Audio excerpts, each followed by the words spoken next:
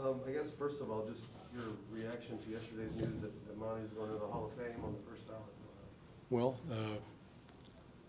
I think it was expected, deserved, all that sort of thing. Thrilled for him, just like everybody here in San Antonio and back in Argentina, I'm sure. So it's a wonderful thing.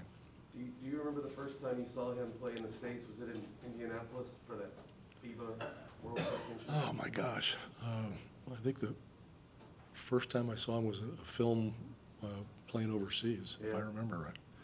Yeah. I was wondering if there was a moment early where you realized you guys had something, like before he actually Well, joined you guys. I can remember talking to RC. I think we knew we had a wild, competitive, young man who was in love with basketball and was quite athletic and just fierce. Just seemed to have no fear and do whatever it might be that he needed to do to win. He was a force of nature, and that's what we saw, initially, to be honest. I guess he's been credited with, if not inventing that Euro step, definitely popularizing it. Remember the early stages of that? That's his. He gets credit for that. And it's become, a staple, a skill that everybody gets taught now, or just learns on their own because they know they got to do it because it's so effective. So, yeah, that was his signature for sure. Did it look like a travel to you at first? I didn't know what the hell it was, but it didn't look right.